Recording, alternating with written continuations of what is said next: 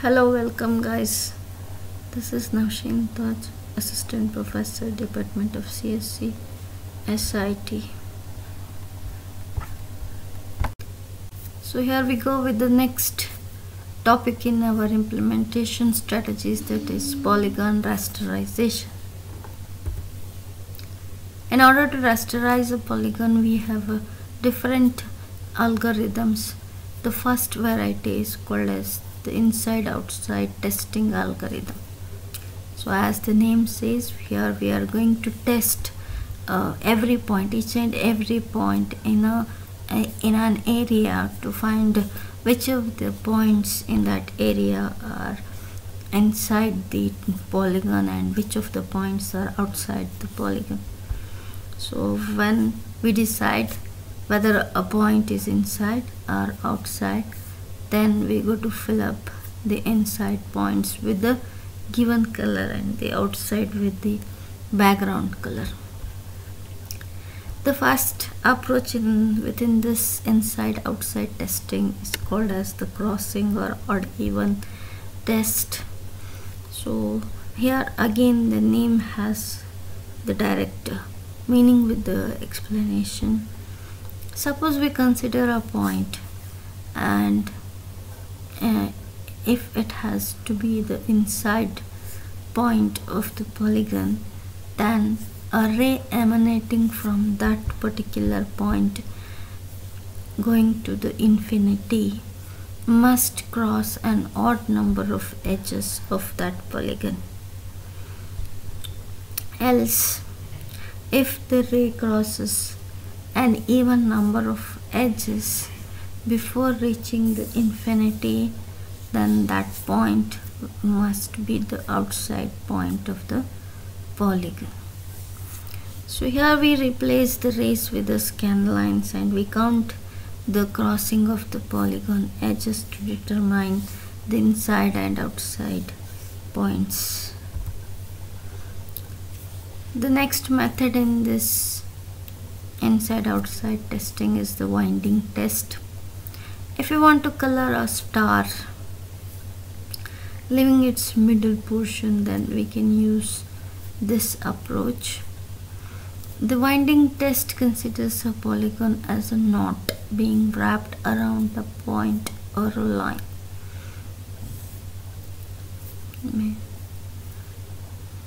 Traversing the edges from a given start point and going around edges in a particular direction until we reach the start point. So you have to take up a start point and then traverse all edges of the polygon, going around all the edges and in a particular direction until we reach the starting point. The winding number for an arbitrary point is the number of times it is encircled by the edges of the polygon. We count clockwise encirclements as positive and the other as negative ones. Point outside the star or the polygon are not encircled, so the winding number is 0. Points at the surroundings will have a winding number 1 and points at the center will have a winding number 2. So all points which are in the center of these parts will have a winding number 2, as it would be encircled twice, and the points that are at the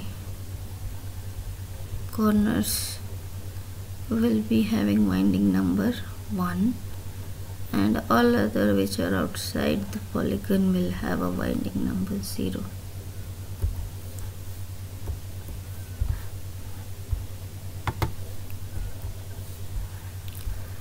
The next strategy to deal with the concave polygons is the OpenGL tessellator.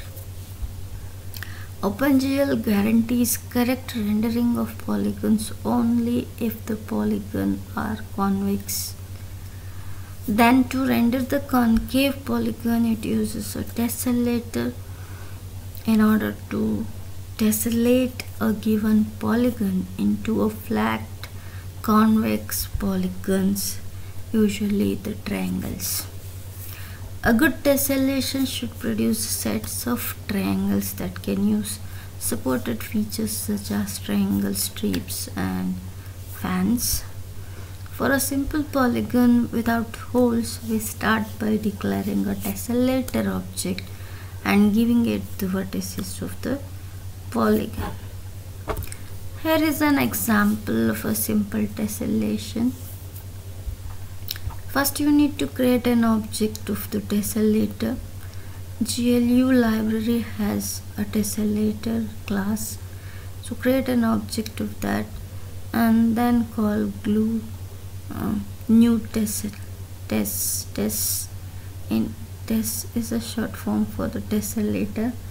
You create a new tessellator over here with this constructor, and then you are calling the function to delimit the polygon description. This delimits polygon description. It takes first a tessellator object and then the data related to the polygon. So here we are passing null, as we are going to take up the details later here in the for loop. Then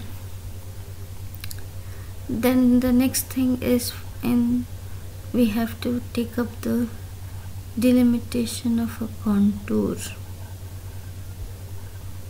This function GLU test begin contour delimits the description of a contour, and it takes one parameter, that is the tessellator object. So after calling these two, we are going to describe the complete polygon vertex by vertex.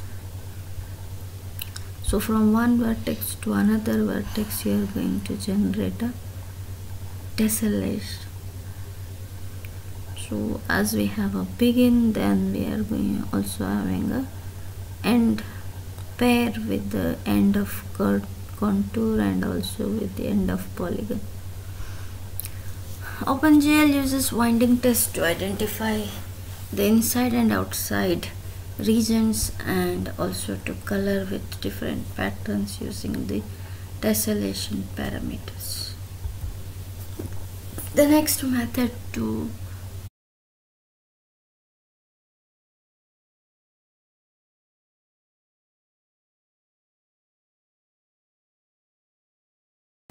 the basic rule is if we decide that a point is inside the polygon, then if we decide a point is inside the polygon, then you have to color it with the inside fill color.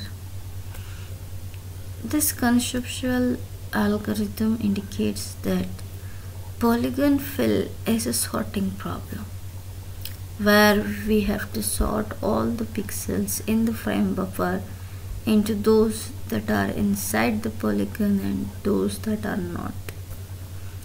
From this perspective, we have different polygon fill algorithms using different ways of sorting the points. The first one is called a flat fill, then we have a scan fill, and last one is the odd even fill.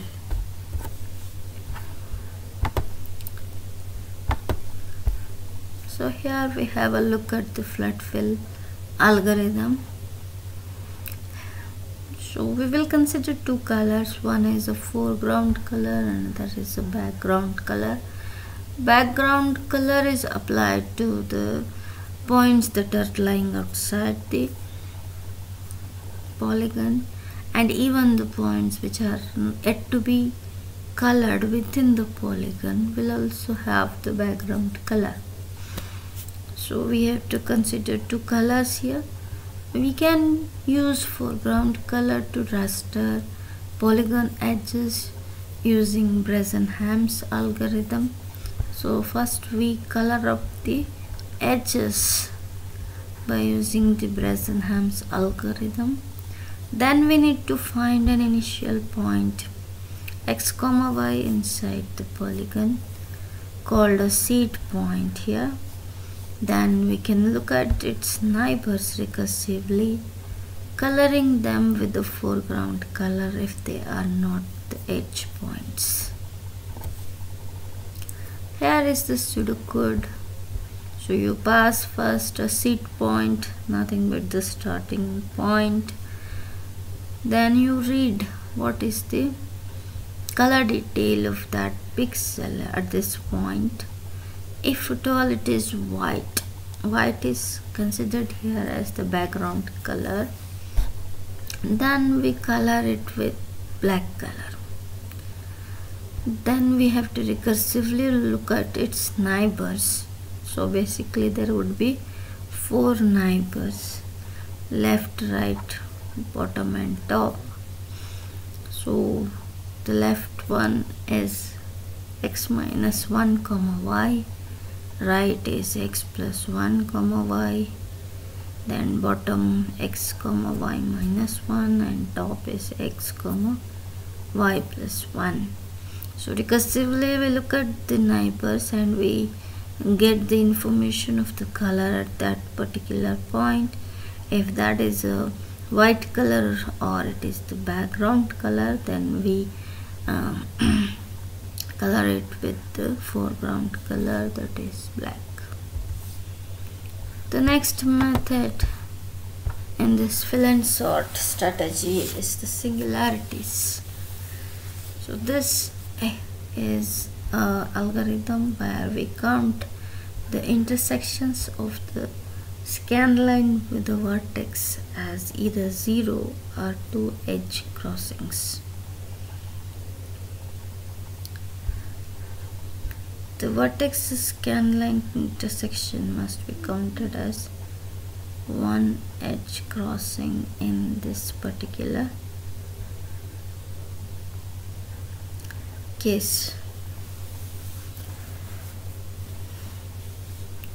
So like this we find all the boundaries of the polygon, and then once the boundaries have been identified, depending on the number of